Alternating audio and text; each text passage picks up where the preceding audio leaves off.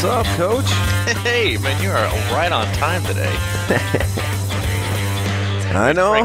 Frankly, we're always on time because we can just kind of do whatever we want and do this whenever we want to. But you were very punctual and right on time. And, hey, welcome. Today is Thursday, the beginning of March Madness, March 21st. We won't dive too deep into it today because this is not the basketball podcast. This is the Crushing Iron Triathlon podcast, episode 252, coming to you every Monday and Thursday, as we have for the last 2.5 years. And we thank you for joining us. Yeah, coming to you live from Nashville in Wisconsin. Yeah, this is your last day in Wisconsin, right? Pretty close, yeah.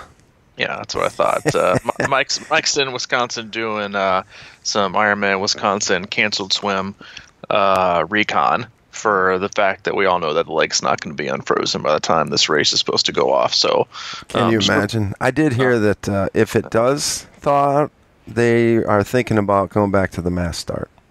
And non-wetsuit legal. Exactly. I can feel the transfer requests coming in, like the inbox is blowing up like crazy. I think Ryan Richards, I think is the name of the RD over there. But yeah. Oh man, we might want to get him on here to confirm all this nonsense. That's true. Actually, we should get him on. We've got his email. We've been in touch with him before, so let's might as well have him on, and he can talk about Wisconsin and give some good insider tips to all the people that are doing it this year. But today's March Madness. Have you made out your bracket? I haven't. I was going to wait till the first 4 games are over. Yeah, because those matter. Well, they matter. For Belmont, I'm actually really happy they won. Yeah, I'm not sure they should have gotten in the tournament in the first place, but well, they only got in because their coach. Lipscomb should have got in, but that's just me being a homer. I'm with you. I think they should have got in too, man. Yeah, they did. But they choked in their conference championship game. They did. It was a home game. That's the only part I really. Yeah, you don't get much forgiveness on that one. But I've got mine. I tried not to go homer the whole way with the Tennessee Vols, and I didn't. I tried to be super objective, but I think I have a good one. And as usual, I did mine in about 3 minutes. It's the way to do it, man. Yeah, I went in with gut instincts, and I only made one. I'll be honest, man. I don't see the value, and I don't see how you get excited about making more than one bracket. I just don't. Make one, stick with your guns, and go with it. You got to do it that way. That's one.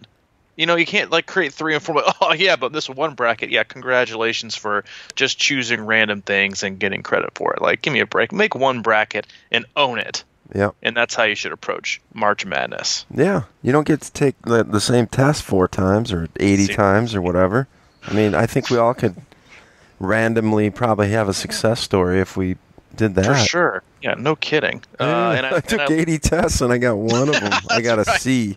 Yeah, and I look forward to losing to my wife again this year for the 4th year in a row. So she goes through and picks hers and obviously doesn't watch or know anything much about college basketball and just picks on teams she's heard of or knows somebody that goes to, and she – I think except for 1 year, ends up just owning me.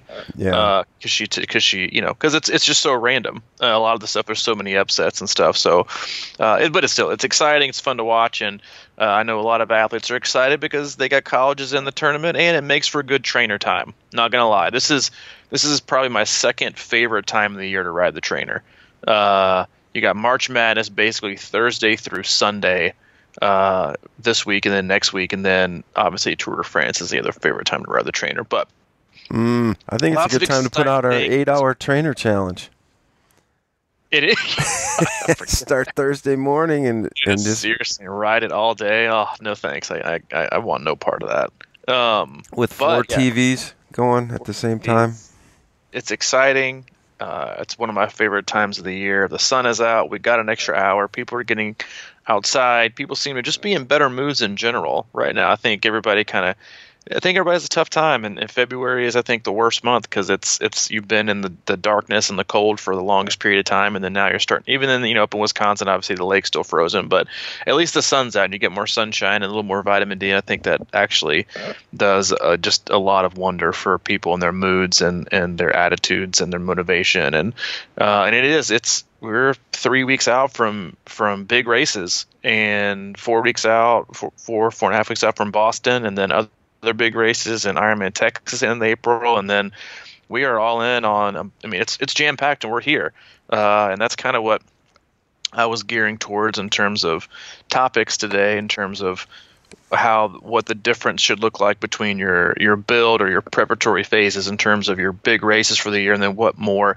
a race specific phase might look like for specific athletes. And I thought we could touch on that today. It doesn't need to be the whole conversation, obviously. No, I think that's a great one. I would like to say, speak for yourself a little bit on that sunshine and warm weather, because it's a little nippy up here still, but not bad. You're right. But who cares if the sun is out? Well, I really care. Yeah, if the sun's I agree. Out, I'm happy. I'm just saying that, as you know, I'm up here to do a video project that I do every year for the local hospital. So what that means is that I spend about 4 days around, 3 days around a local hospital, and you can imagine what that's like. I mean, it is nonstop. People going through tough times. I'm carrying and lugging gear around past people coming into the building with walkers and wheelchairs and all this kind of stuff, and it's really got me reflecting on how lucky we are, not only just to be able to do this sport, but that I think a lot of us in triathlon have a mentality that doesn't give in, that keeps pushing on, and we understand that movement and eating right and hydration, all these sorts of things actually play a huge role in how you feel. And it's a weird thing to say that, because this is sort of preaching to the choir, but I just wanted to bring it up because it can easily be forgotten, if you're sick or something like that or whatever, but how important it is just to keep moving. And people forget that, or people don't know this stuff, man. And it's weird to me that people don't understand that movement and exercise actually leads to a way better quality of life. Well, I do. I totally agree with you on that, obviously. But, my wife and I had this conversation this last weekend, I think, about somebody we know. And she was just like, it's just crazy that this person just doesn't believe they can get a lot faster. And then they're not as fast as they really are. Like, they've just accepted, because listen, life is all about the story we tell ourselves, and that story comes and is written over years and years and years and years with input by different people, our parents, our siblings, our friends, our experiences, and that's the story we end up telling ourselves. And while other people might see a different story, how we react and how we live and our attitude and the way we approach things is based on our experience and our story. And I think that's molded over time. And I think a lot of athletes that even I'll be honest with you, do I enjoy working with athletes, at a high level? Yes, I work with some athletes at the highest level of racing. And I love that. And it's a different kind of joy, and it's a different kind of excitement. It's a different kind of return. But I'll tell you this, is that as a coach, one of the most rewarding and most fun parts of my job that just enriches me as a coach and as a human is watching these athletes transform mentally and emotionally from, I've told this story to myself for so long that I just believed it and I became this story. And through triathlon and through racing and through training, I've discovered that was just a total lie. Yeah, that's beautiful. In that they have these races and they compete and they do these things and they're emotional about it and they chip away at, and basically it's they take the story that they've written or that they've accepted. And when what happens is when they start to race and they start to find themselves and they start to train, they start to uncover these different attributes about themselves they never thought existed, it's like they open up that book and just start ripping out pages and ripping out chapters and ripping out huge sections to finally they do it for so long and they accomplish so many things, they uncover so many wonderful things about themselves that they basically are only left with a few core chapters that we're all kind of left with. Yeah. And then it's at that point they can start to write their own by themselves without other input, without other, trauma or experiences or low self-esteem or low confidence or what they were said to believe in. And I think people just tend to accept that.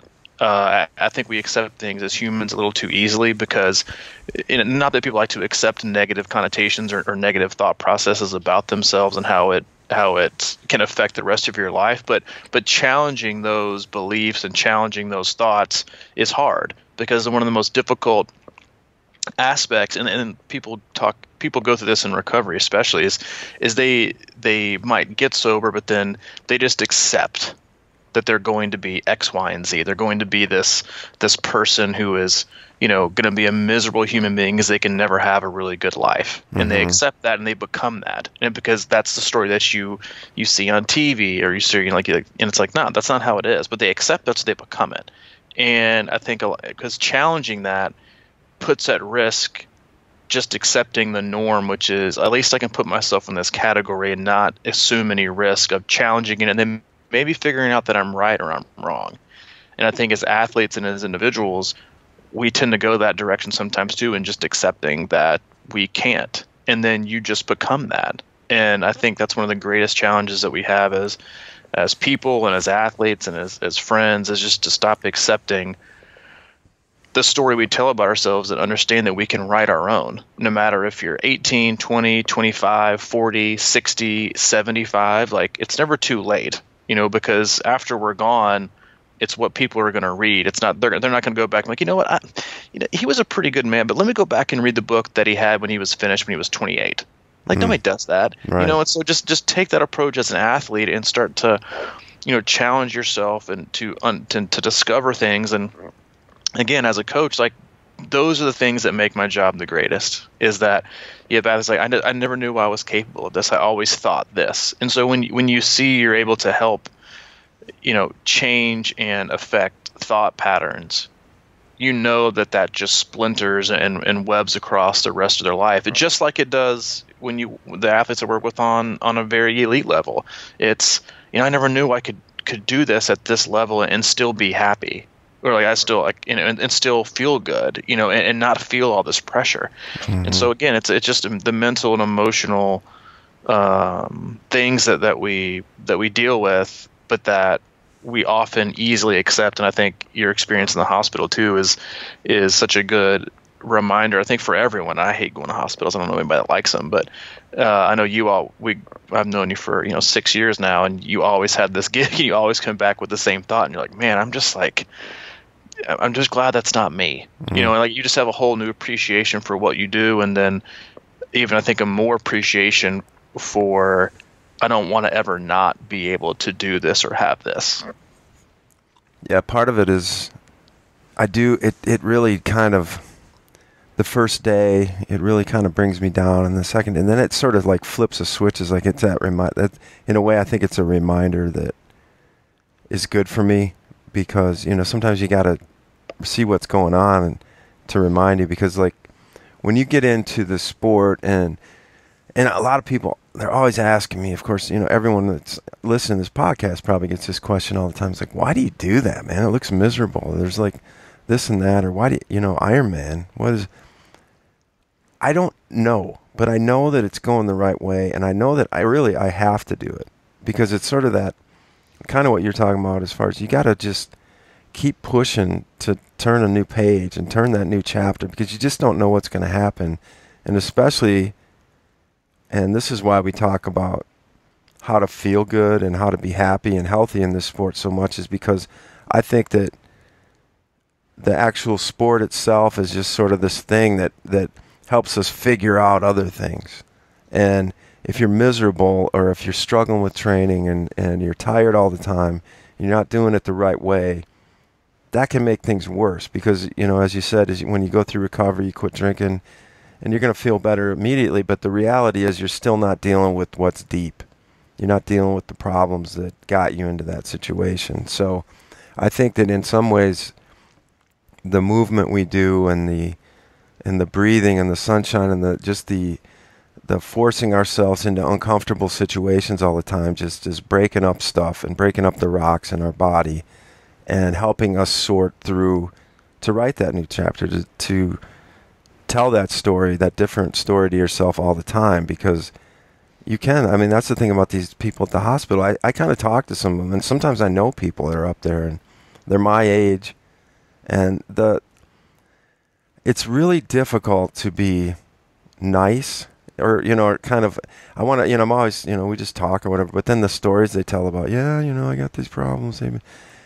That shit didn't happen like last week. It happened like 50 years ago or 20 years ago or whatever. You didn't like just get sick. You've been training you've been getting sick to a point where something had to give. So there's always that. There's always that gray area that I look at. I feel like so many things are overcomable if you just kind of shift your thought patterns, your habits, your perspective, and get in a new groove, man.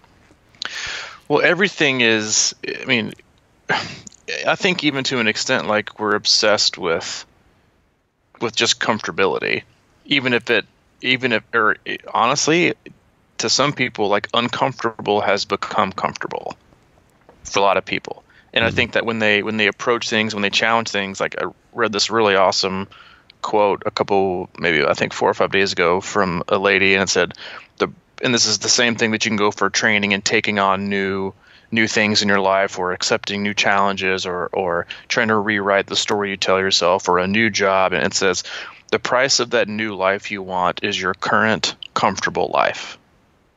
Growth is uncomfortable. And I just think that's such a great, little mini lesson that you could apply to every single aspect of your life. Yeah. Like, we're comfortable, but is that comfortable genuine, like, no stress? Because I think everyone's definition of comfortable is different. And right. I think as we try to stretch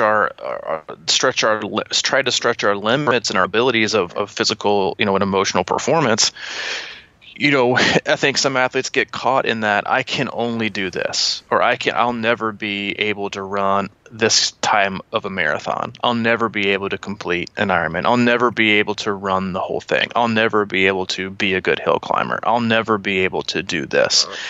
And it's like we come up with these stories, and then we're like, okay, well, why have you ever believed that? I don't know. I just think that. And you're like, wait a minute, like, nothing has ever happened, and you've never, like, tried to go up a hill and you've fallen over, and that, in turn made you feel like you weren't a good hill climber. It's just like we just come up with these, and so it becomes, our own story is comfortable because we know how it ends every day, because we've done it every single day, and we've lived it every single day, and we've trained it every single day. So when you start to challenge that, it's not just you lose the comfortability and your comfort. You're leaving the comfort of your day-to-day end of story that you already know. It's like watching the same movie over and over again. You know how it ends, so it's comfortable. You don't have to get suspenseful. You don't get invested. There's nothing to lose. Just kind of. But then, you go through, like, the March Madness version of, like, everything is now, and everything is changing, and it's going to change every day, every second, and emotions are going to go up and down, and it's hard.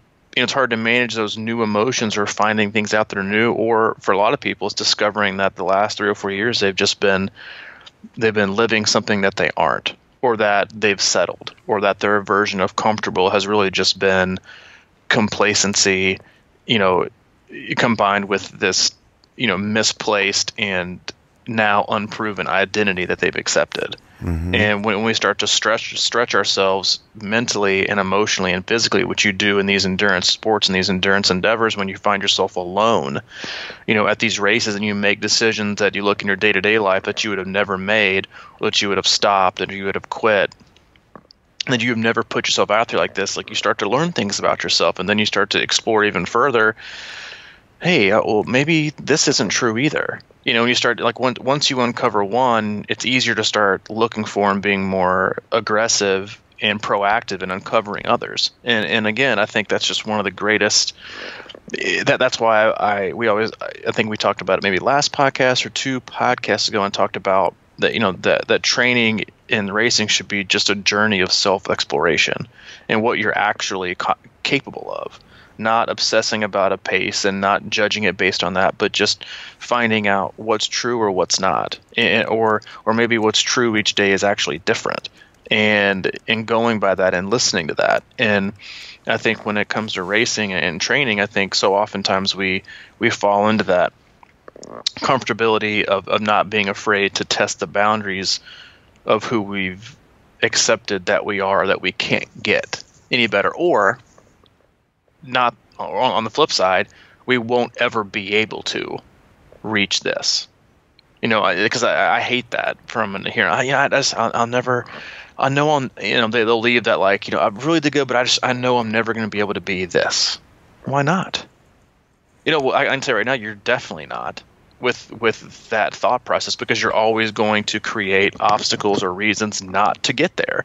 Because then the closer you get there, the more real it comes, and the more real it comes, the closer you are to touching it. And the closer you are to touching it, now you're at that kind of precipice of like, am I going to get burned? And are all my fears and like negative thoughts and negative self-talk, are they all about to come true? Or am I going to figure out like that I've always been capable of something just, that I never thought? Yeah. And so that pressure increases. And I think it's as we stay away, as we don't like pressure. Again, we like being comfortable, and so I think it's a really hard balance to go. But again, as athletes, that is what we're doing this for. We don't get paid for it, and so to daily flog ourselves for not meeting an expectation or just cementing the negative self-talk, like it's 100% counterproductive. And I'd argue that the physical benefits you might get from exercising and from training and from doing these races is totally wiped out by the continuous mental and emotional flogging that you put upon yourself, or the cementing of negative self-talk. And neither of them are worth it if that's where we're going to end up when we're done. Yeah. The sad part is that flogging, that becomes the comfort zone in that weird twisted way. You know what I mean? Like it's like a bad relationship or whatever. It's not good. There's something weird. It's eating at you. It's going on and on and on, but it still feels more comfortable, just because it's familiar and all that sort of thing. I'll tell you a lie I told myself 7 years ago, and I told myself this lie for about 46 years. I can't run. Oh yeah. Mm-hmm. I just can't do it. I've tried. I mean, I tried while I was in the best shape of my life in college. I used to, try and go run with some of the people around. Yeah, we're going for a few mile run. You want to go? Yeah. And I'd get to about maybe a mile. Mm-hmm. And I was in, college athletic shape. Hockey, played baseball. I played lacrosse. And I just couldn't believe for about 46 years that I could actually run more than a couple miles. Mm-hmm. It took me forever. I mean, think about there's the phone. Dude, again. It's right on time, man. Every single I'm time. gonna just let it go. Somebody That's part calling of into the C26 hotline. Hello. Yeah, it's probably a robocall. That's the weird part. Man. I should answer that and get them on here. It probably is. Yeah, we can hang them on the line and have fun with these telemarketers. Yeah. So, but anyway, and clearly that's not the case.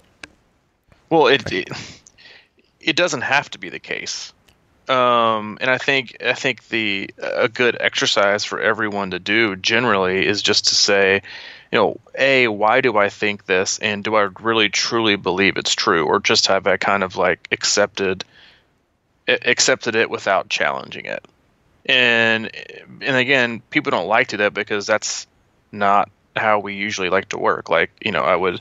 We don't talk about religion and politics just because that's not our thing. But, I fully believe that most people, I would probably say 90% of people, have the exact same religious beliefs and the exact same political opinions or stances that their parents do. Mm-hmm. And their parents coincidentally, have that exact same belief with their parents, and so on and so on. So like it's so environmental, man. Yeah, it is. And so you just believe it, and you're like, wait a minute, why do I believe this again? But then you're like, it's just easier to, and I would totally 100% believe this when it comes to training as well, is that it's so much easier to accept it than to challenge it. Because once you begin to challenge it, then again, like I said, like you start to challenge everything. And uncertainty, and because triathletes are like the quintessential type A control freaks, up to the point to where many of them like to control their lack of progress or being cemented in believing that they can't. They would just rather control it than throw that to the wind and totally erase those thoughts, or totally be a blank slate, or let another person have control, or follow a training plan, or hire a coach. They would just, they don't want that. They would rather own their own mediocrity or acceptance in their negative thought process, or their own unproven story, but one that they've written, than they would risk figuring out something else because it would be uncomfortable, and then they wouldn't know. And I think it's like you said about relationships. It's like the same person, like, I'm just not a relationship person. And so they convince themselves that they're just never going to be in a relationship. And so what happens? Oh, coincidentally, never in a relationship. Yep. Because they never go through that like uncomfortable part of like putting yourself out there and just seeing what's possible. Because we like to own it that we know ourselves. And then what happens is when you find out that you're not, then everything else is it's emotional for people, and it's emotional for athletes, and I deal with it all the time when and usually in good ways. And it's like I never thought that I would be able to do this. And they do these like even like smaller races where an athlete that has always been convinced, I think, that she was like never going to be fast. And I think, again, we talk about this too, like fast and slow are such relative terms. Yeah. Like you could ask 100 people and nobody would probably have the same, version of fast, like down to the pace. You know what I mean? Like they would all have something different. Mm-hmm. And so she's always told herself that this version of fast is totally different, or that she could never be it. And she had this race on Sunday, and it was just, I think, something like very, very, small in terms of like a magnitude of a long race. And she was just burst into tears when she was done, because it was another like realization of like, not only am I, not who I thought I was, I'm not done becoming who I'm going to be. Yeah, that is huge. Because that just opens up a whole door. Exactly. But again, opening that door is scary, and I think that's why athletes don't like to do it, because then you're like, oh my God, it's like people are not afraid to get better, but they're afraid to dive into that realm of training and pushing themselves, or having someone push them, because it's not comfortable and they don't have as much control. But like to the same extent, the same athlete the day before, when I first started working with her, she started to sign up for races. She said, I'm not a hill climber. I'm not a hill climber. I'm not a hill climber. What should I do? I said, well, let's just do Lake Placid 70.3 with just like huge hills. And so the day before this race, she commented in Training Peaks, and she said, the headwind was a bitch the entire ride. The head that I can't control, but oh well. Best part of the day, being told by 3 complete strangers that I'm a strong climber. Wow. Something I never thought I would hear. So thrilled with how far I've come.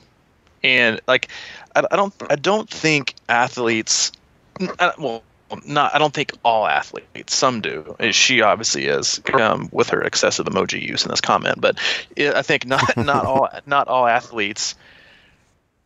I think athletes miss that. I think in the sport that we're in, with how much we've weight we've put behind quote unquote performance Mm-hmm.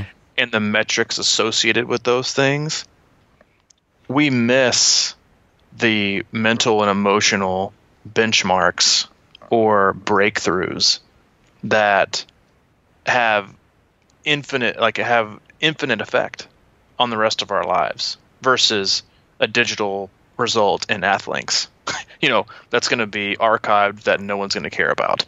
And I think we missed the boat on that so many times when it comes to pushing ourselves, because yes, was the time great that this athlete had the next day? Absolutely.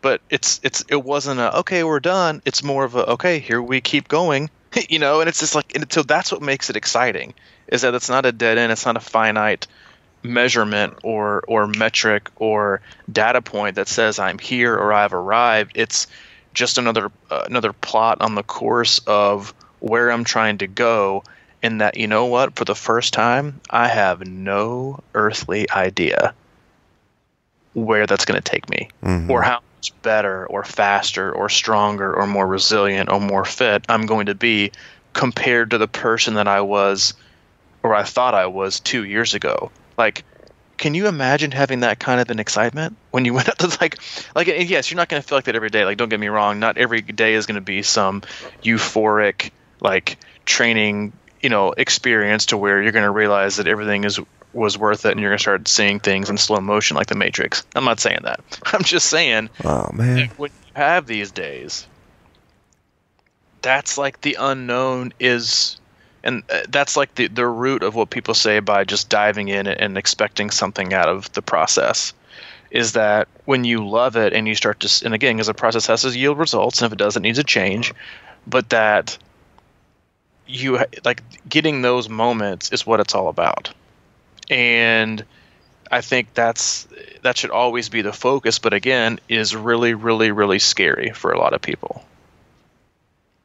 Yeah, for sure. I mean, triathlon's hard, man. Like, and when you have that, maybe not that moment, but like the shorter race you were talking about, the athlete was super happy with, and it's great to look back on that and be happy, but then you kind of look ahead and you're like, man, well, if I keep going, this isn't necessarily going to get any easier.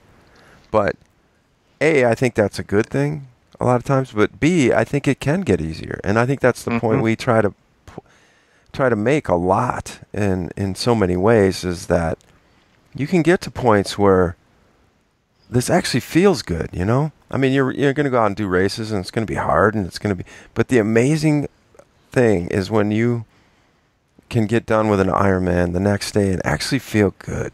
You're a little sore. You're sore. You're hurting. But what a feeling, man.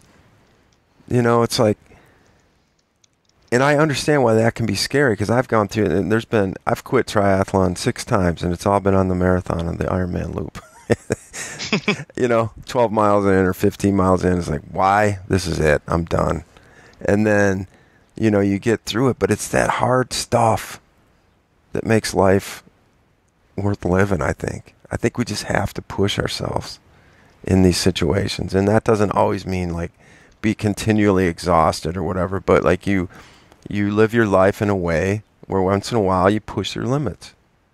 And it really feels gratifying. And figure it out. Yeah. And I think, like, that's the biggest thing, is like, because we live in a world now where we expect something in return immediately all the time, no matter what we do. Yeah. And we got to give it a rating. We got to give it a like. We got to take a picture of it. We got to post it. We got to get likes in return. We got to do this. It's like, how many things have you done lately where you didn't expect an immediate return, that you just did it because you wanted to, or whether it was uncomfortable or not? And that same thing is with training, is like doing things where you don't feel like you're going to get an immediate return. It's like, and a lot of athletes do this when they don't feel like doing any kind of cross training or different sports. It's like, oh, that's not going to apply directly to how I'm going to benefit. Well, if it keeps you sane, then keep at it. But there's so many things you can even do within swim, bike, run to challenge yourself and to push yourself in a responsible way that also in line falls within the parameters of what's probably best for you training wise, but that you might not see like an immediate, an immediate return that satisfies you. But I guess in turn, like, it also was like, what is your definition of satisfaction? Yeah. And I think a lot of people are totally confused about satisfaction, and that meeting an expectation is rarely a satisfaction. Because if the only other option is disappointment, then I would argue that that's not really satisfaction, because it's either you're meeting an expectation, which is just, see, I told you, or I very well should do this. You're just meeting the expectation, and you've got it. Versus if you don't make it, it's a failure. Where satisfaction can come from so many things that have nothing to do with pass or fail. Mm-hmm. It's about how you are enriched and how you are filled up and what keeps you going and what keeps you happy, and that's where satisfaction comes from. It's not, it's in most oftentimes it's a process, not oftentimes, but it can be a process-oriented, step-by-step thing that you do, or an experience that gives you or allows you to gain satisfaction versus, oh, I'm satisfied. And with this specific result, but in 10 seconds later, you might not be satisfied. Like, we talked about it at probably 10 podcasts ago when I said I'll challenge you to, go out for your runs and then come back and comment on how you feel about them before you look at the data. Mm-hmm. And so an athlete would come back and have a, wonderful weather, running in nature, and come back and write, oh, that was such a rejuvenating, run. That was so satisfying, and I enjoyed it, and it felt good. Satisfaction. But if they looked at their watch before that, they wrote those comments out and they saw a number they didn't expect, or that didn't meet their plan for the day, it would immediately alter that level of satisfaction, or for a lot of athletes, just totally erase it. And it's like the experience never happened, because well, I thought this was a good run, but I didn't do X, Y, and Z. I'm like, okay. Like, how many different lists you need to be satisfied? Yeah. It's like, or are you ever satisfied? Yeah. And we also fall in the trap of letting that satisfaction scale be, anchored in comparisons to other people. And that's a huge one. As I just mentioned, the Ironman Marathon, and there's always, a handful of guys, and I do all right. But there's a handful of guys on that run every year in my age group, 50-plus area, that towards the end of the run, they kind of just run by me, and they're looking strong. And I'm like, why am I not? And then I never, is that instant gratification thing, right? I don't, in that moment, realize that probably took them 10 or 20 years. You know what I mean? They didn't just start running to be like getting done with an Ironman and not even really limping. Some of those guys that get done and they're just kind of like, they're tired, but they're not beat up. And those are the things. Then I start, well, why can't I? You get caught in that trap of like finding your satisfaction based on other people measures, and that's a trap, man. You just have to find your own way and find that comfort zone and find your bliss sort of in your own. We had a podcast, train to the shape you're in, and find your bliss right there. You can't be something you're not today. And can you imagine how, like, this is kind of a sidebar, but how many athletes at the elitist world-class level some of them have ruined their psyches, believing that they were never going to be good enough, only to find out that the people that were quote-unquote better than them were doped up to the gills. Oh, yeah, that is a sidebar. And that's definitely a topic for a different day when it comes to standards and like, but I've seen them have conversations online and read articles like that. They have those conversations with, when they go into train, they think, I have to be able to do this, I have to be able to do this and this and this and meet this time threshold as my expectation. Obviously, their expectations are totally different than the age group athlete, but it's still the same question, same answer about the same topic. It's just, in a different category, is that they see so-and-so running an X number marathon. They're like, I can never do that. Like, or that is now the only benchmark, and if I don't reach it, it's failure. Yeah, and then they don't get it, and then years later they find out that that person was doped up to the gills. The only reason that those numbers seemed like they were the bar were because they were just bull. They were false. And then you're like, I judged myself or my athletic ability or my commitment or my level of eventual success as a elite level athlete based on somebody who cheated the system the entire time. Yeah. Well, man. And that's just a magnified version of again, what we see as age groupers when you start to compare yourself to other people. Because I think what athletes, listen, like, you don't see the whole story. You don't see, and yeah, are there athletes that, like, listen, there's one best athlete on the planet, and there's one worst athlete on the planet. The rest of us, we fall in the middle. And the fact is that, yes, are there going to be people better than you and faster than you? Absolutely, there always is. Again, unless you're first or last. And I think we oftentimes forget, like, what does their life look like, and are they even happy with it? Because I would argue, coming from experience and working with some athletes and seeing athletes and talking to athletes, is that they might be a little bit faster than you, but the amount of things that they're sacrificing in their life, or the amount of disgust and disdain, or the level of non-acceptance they have for what they're truly accomplishing, is zero, because they're chasing it so hard. That's how they are fulfilled, versus the person who might be 20 minutes slower but is loving life and having so much fun. You tell me who the better quote-unquote performer is in this hobby of a sport that we take up and we spend money on. Who really is getting the most out of it? Is it the person who's 20 minutes faster and isolates themselves and obsess and never has a cupcake, never has a cheat day, never goes to sporting events, skips out on their kids' soccer games, and does all these other different things, that's totally obsessed with numbers, and they're never good enough, they're always chasing? Or is it the person who might be just a little bit slower but has, the majority of their shit together and is enjoying life and doesn't see an issue with skipping a workout to go, watch their kids play a game, or to not take their bike and their trainer on vacation, or to, obsess and they go out and they're okay doing a group run or a group ride, even if it doesn't mean they're not going to hit their exact workout. Like, you tell me who's performing better. And I think most of us would say the person who's 20 minutes slower, because performance is a lifestyle, and that's where we fall into the category. If you're listening to this podcast, for the most part, I would say, except for like maybe one person, if there's even one, like, performance for us is how we have it as a life, and how we insert it, and how it applies to and complements the rest of our life, and how we perform in general.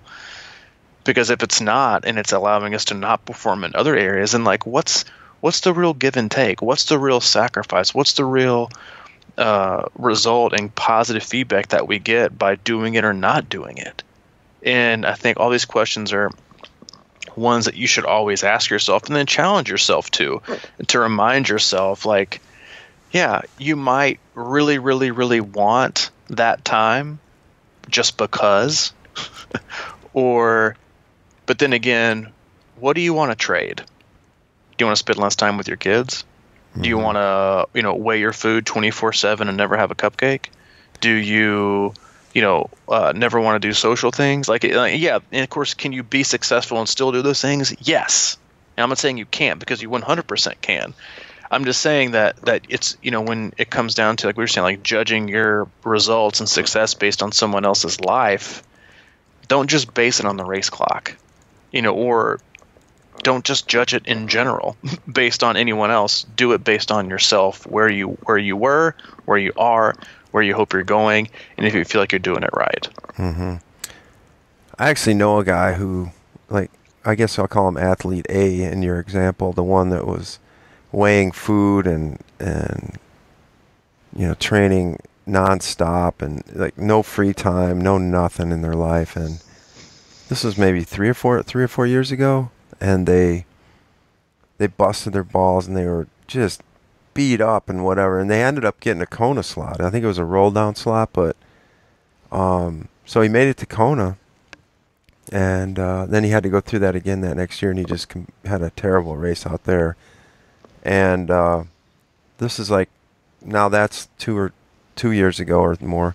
I don't think he's raced since, but he's been hurt. He's been fatigued. There's all kinds of stuff going on. He's still kind of living the same patterns, but now he can't even race.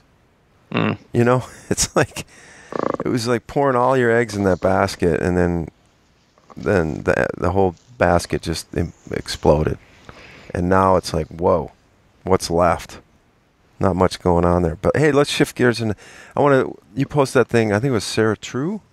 Mm-hmm. Is that kind of what the angle you're talking about, like those last few weeks or whatever? I originally was gonna go more in depth into like the technical aspect and how you would train it with a little more of a number space, but as we usually do. He's got away from us here. We got away from us on there, so I will. If you'll remind me, and I'll try to remind myself to go into the differences. We'll do that talk Monday. About her we'll talk about her tweet, but yet again on Monday we'll talk about it. I'll remind myself, and hopefully you can remind me too. But on Monday I will dive in, and I'll do it before I even ask Mike about anything he wants to say, and I'll just dive right in after the intro and talk about the differences and intensity and volume distribution in your training and what these workouts should look like, and the ebb and flow, and what should change and what shouldn't change when you transition from what most coaches and athletes would call as a traditional build or base phase into what I would call like your race specific prep,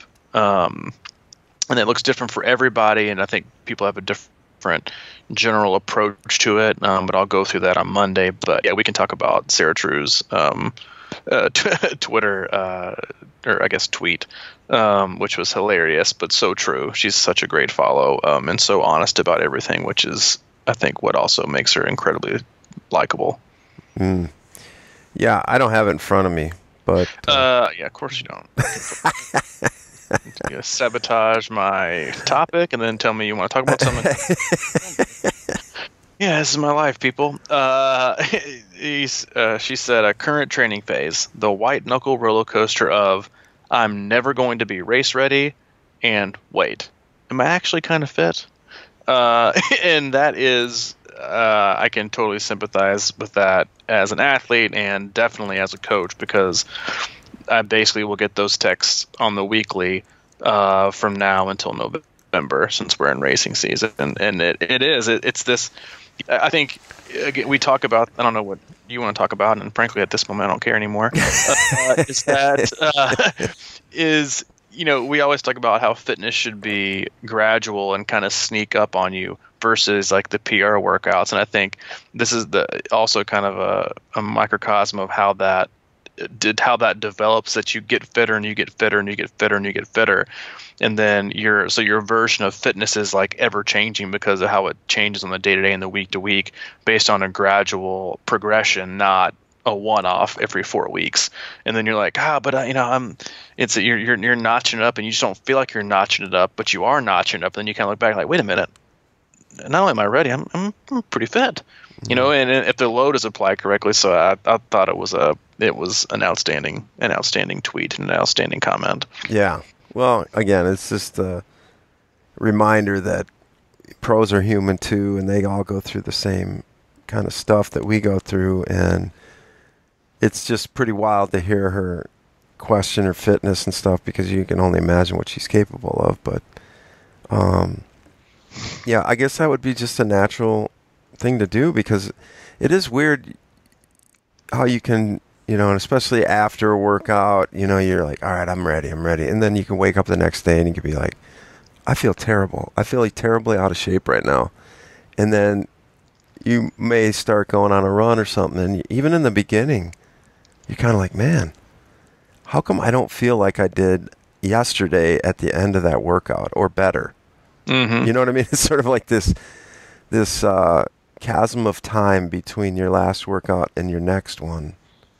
All the mental loops that you jump through, and this weird expectation that you actually might just keep continuing from that workout and feel better than that.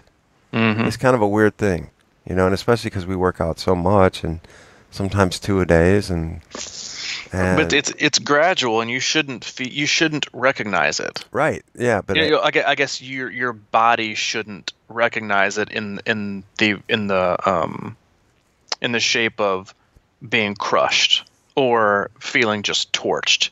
Like, I had this exact text conversation with an athlete earlier who had like a really, really great one. He's like, I commented on this before I looked at data. How did it feel? And I said, well, this is probably one of, if not the best run that you've had since we started working together, which was in January. And he was like, really? He was like, it didn't feel like a great run. Because again, like when we talk about or think about what are our great runs, people always saying, oh, well, it's me being just totally shelled, and like that, I empty the tank.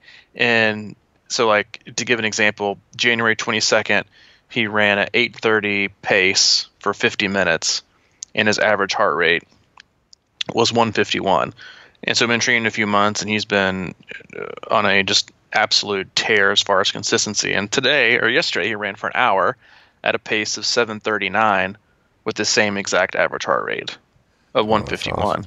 And so I said, great, it's a really great run. I said, and he was like, oh, like I said, he's like, I didn't really think it was, that great of a run. And I said, it's how they're supposed to be. They're supposed to be fast. They're supposed to feel fast and efficient. And that's kind of that's like that happy medium. Those two ingredients, fast and efficient, is kind of what make you feel effortless, but they're not supposed to feel crushing. And, and I said, that's also in the midst of like a huge past 2 or 3 weeks of volume where he's been running over 30 miles a week for the first time ever. And, consistently week to week to week to week to week. And he never ran 130-mile last week ever, or last year before we started working together. And so I just think that's the example of, really, it didn't feel like all that much. And then you look at like what actually the production was, and you're like, whoa, that was kind of great, but it didn't feel or look or have the impact of what you would usually associate this gigantic, great experience. It was just kind of another Tuesday. Yeah. I kind of feel like, and I don't really go that hard with power as we talk about a lot, but I kind of feel like that's what happens with people on the bike a lot, is like they'll literally look at their max power number as the indicator for how great their workout is. And that could only be for like, they just barely hit it. Does that happen, or am I just imagining that? Some people do. They're like, I nailed that minute. And then you're like, but I peaked at 1,000 or something. Yeah. That was my peak power. I'm like, congratulations. That also was like dwarfs in comparison to what. Yeah, that was like you trying to avoid getting shot. That was your adrenaline. Yeah. I see that a lot on the bike when try dogs to do that. They're like, for 2 minutes. Peak power, dog came to bite me. Yeah, exactly. Or on the run. Peak heart rate, peak pace when approached by 2 strange men in a minivan. But no, I mean, it's just that. Those are interesting indicators, though, to like the potential we have in us, maybe.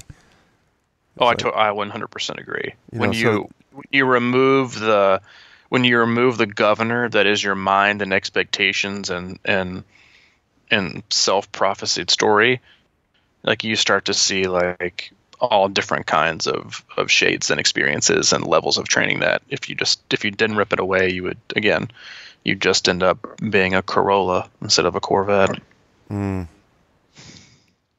end it on that one. Okay. Yeah, I mean, unless you have something else you want to railroad this topic and podcast with.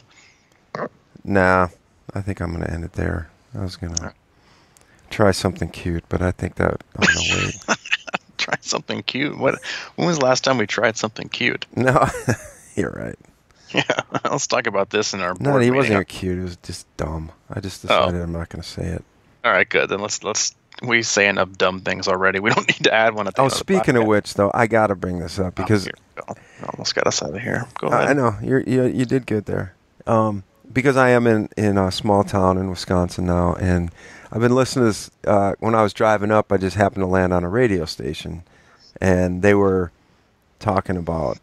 Well, this doesn't matter. They were broadcasting the state basketball tournament, so I listened for a while. But not during the day, they have music, and then in the morning yesterday, they have DJs still, and it's this really small station. I don't know how they do it, but the guy was like, let's go over to our, let's bring in our weather person or whatever from Monroe or whatever. And it was like they had two separate, stations that were talking. And the guy started talking about candy bars to this weather person. Mm-hmm. And like, we were in Cancun and they had Snickers in the room. They talked for candy bars for like 7 minutes. I mean, it was. We can relate to that. That was my point of this whole thing, is that it was oddly fascinating. I mean, it just kept blowing my mind that he kept going, well, what about Twix? You like Twix? And she was like, yeah, Twix is pretty good. And then, but Butterfinger's my favorite. And they just kept going on. And I'm like, is this really on right now? And it just reminded me of us. And I think that, sometimes the best ideas start at those little small stations that are just kind of quirky. So maybe we're on the right path with our nonsense sometimes. What is your favorite candy bar? I think, so this, like, if you backed me in a corner and said you could only take one to a desert island or something like that? Yeah, not just one, but, like, that's all you could live off of. Right. I would have to go with Snickers. That's a good choice. It's just a balanced. Yeah, it's a standard. But then again, you're probably only saying that because their marketing satisfies the hunger. It might be true. I'm going to go a little off rail here, and probably one that I think is one of the most underrated candy bars on the planet, and that is the Fifth Avenue. Come on. Do they even sell those? Yes. When do they sell those? They absolutely sell those, and even the most, experienced, candy bar palate individuals would even appreciate the greatness of the Fifth Avenue. What is that? Some kind of like old school candy bar of the opulence or something? It is the Fifth Avenue. It's the more dignified version of the Bush League Butterfinger. Oh, it is? It's not as much, but again, it doesn't need to be. The Fifth Avenue is more about quality. The Butterfinger is about quantity. And so I would encourage you, if you're out there. Thin crust versus thick crust? Ew, we're not going to go there. That's a whole different podcast. We should do a sidebar. Yeah, we should. So if you're out there and you're on a road trip or not, and you want to get on and you want to take part in what is the most underrated candy bar on the planet, you can go to Fifth Avenue and or the gas station and grab Fifth Avenue. I will say it's probably going to be on the bottom shelf. We don't need to pay for great placement on the shelves of these grocery stores. So if you're in the know, you'll get one. It's like a Rolex of candy bars. Yeah, just saying. Have one and get I might back do that today, and let me know how it goes, either in the Crushing Iron Facebook page or via email. You can let me know your candy bar experience at c26coach@gmail.com. Or if you want to just be the average Joe and to go standard Snickers, you can email Mike directly at crushingiron@gmail.com. And if you want to know anything else about what we do besides candy bar and basketball chit chat, you can go to All Things Triathlon, which is everything that we do at crushingiron.com. It's all there. It's all there. And we're going to get off now before we talk about pizza. Yep, we better do that. All right, Maybe we'll have a separate cast, pizza only. And let's do it. All right, I'm going to go out and get me a Fifth Avenue today. See what the hype is all about. Let me know. All right, brother. I'll talk to you later, man. Yeah, man.